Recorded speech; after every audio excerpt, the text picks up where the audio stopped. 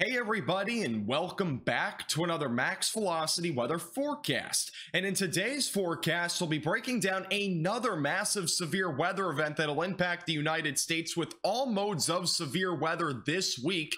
We'll also be discussing the threat for another winter storm in the Midwest as we head closer to Thursday and Friday.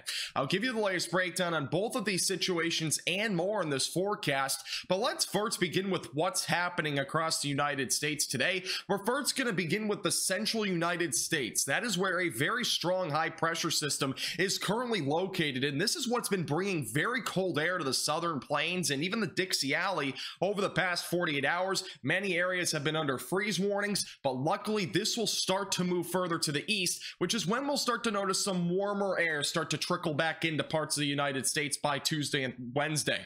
Also back over on the west coast, we're watching for a threat of another low pressure system in the upcoming days. That is what's going to eventually bring another threat for a severe weather outbreak in the southern tier of the United States, along with the threat for another winter storm in the Midwest. We're also noticing a little bit of thunderstorm activity today back down in Florida. This will not be severe. And then also our other low pressure system that's still located back in Canada. That is what brought the snow as well as that severe weather the past few days. That is finally moving out of the United States. But what is to come over the next few days is actually going to be quite interesting. Let's first begin with this week. Really, Monday and Tuesday is when we're going to be starting to watch for that high pressure system to move to the east. This is what's been obviously bringing us that colder air to the United States, but it will eventually trickle off to the east. We're not really going to see a whole lot of impacts out of that, but we'll eventually be watching back over to our west another low pressure system to develop. There will be two different low pressure systems though. Our first one will likely be Tuesday night into Wednesday. That is what's going to actually bring the threat for some snow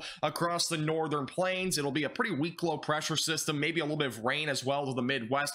Not really overly impressive, but might bring a few inches of snow to those over Minnesota. But the much bigger concern will be across the central and southern plains as we go into Thursday. That is when a low pressure system is likely to develop over the central plains, and this is what could bring the threat for severe weather and maybe a little string of flooding potential from those from Oklahoma all the way back through Pennsylvania. There might be a stationary frontal boundary that we'll have to watch for pretty closely. But going into late Thursday night to Fridays when severe weather will likely develop, more specific details on this here in just a second. Eventually going through Friday into Saturday, that low pressure system moves off to the east and northeast. We might even see a winter storm across areas near the Midwest back through the northern Ohio Valley into Michigan. Those areas will have to be on alert for maybe a little bit of snow and even into the northeast. But again, things become much more uncertain the further we go into the forecast. But in terms of severe weather, there is already a slight risk for severe weather across Oklahoma and as well as North Texas. And this is for Thursday of this week. The main threats will be damaging winds, large hail, and maybe a few tornadoes as well. So we're really watching for all modes of severe weather across the southern plains.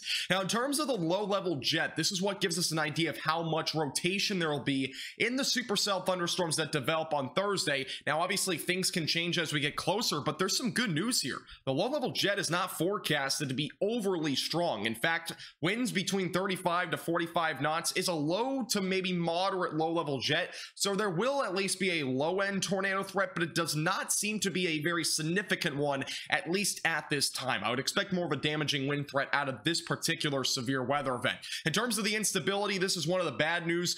We are looking at a pretty decent amount of instability between 1,500 to 2,000 joules per kilogram. That is not too far off from what we just saw this past Thursday in terms of instability. It was slightly higher for this past event, so overall they do compare a little bit, but it is a little bit lower in terms of that factor. Now, in terms of the timing, right now the European model is estimating that storms will develop over Oklahoma as we go throughout the day, really on Thursday. Storms will likely fire up though back through Texas going into Thursday evening. So after sunset is probably going to be the best chance for some storms. So timing is obviously as well a little bit different from this past event. We'll probably be looking at storms more of a nocturnal threat more than anything.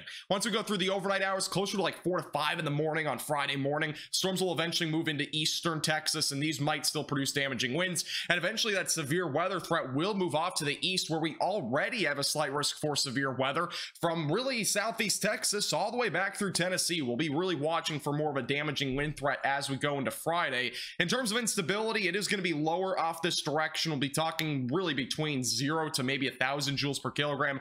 Highest values currently being estimated back down in Louisiana. Now, it doesn't mean a whole lot for a damaging wind threat in this sort of sense. We'll probably be looking at least some scattered damaging winds from, again, southeast Texas back through Tennessee. This will primarily be during the afternoon and evening hours on Friday. So we'll be watching for that threat. Again, we'll have more specific details in terms of timing and threats as we do get closer. And obviously, since we're still far out, there is some uncertainty there. Now, let's talk about the winter weather for this week in terms of snow, because there are going to be a couple of different areas to watch for this week for maybe a threat of a winter storm or two across the United States. Beginning with late Tuesday night into Wednesday, that is when we'll be watching for a weak low pressure system to bring some snowfall to areas in the northern plains and maybe even into the Midwest. We'll have to watch that closely. I wouldn't say it's a full-blown winter storm quite yet, but we might see upwards of 6 inches of snow. And then going into late Wednesday night into Thursday, another little string here of maybe a stationary frontal boundary will develop. This could actually bring the threat for a little bit of snow in Nebraska and Iowa. Now, the thing is, it has to be very precise here because the timing is really critical in terms of if we'll actually see snow or not, so stay tuned on that. But a bigger event may occur going into maybe Friday or Saturday across the Midwest. That is when that low pressure system that's going to bring severe weather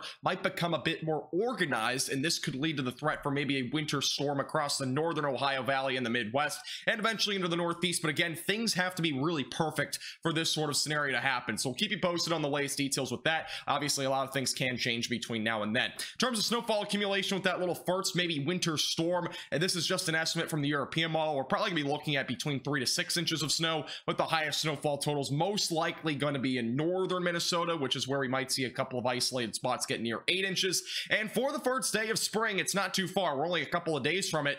Temperatures are going to be very cold in the northern half of the United States. Meanwhile, temperatures will be high as the low 70s in areas like Kansas. So it looks like a great first day of spring is right ahead. Thank you for watching. Make sure to hit the like button down below and subscribe if you've not already. This forecast is brought to you by Platinum Contracting and All Dents Repair.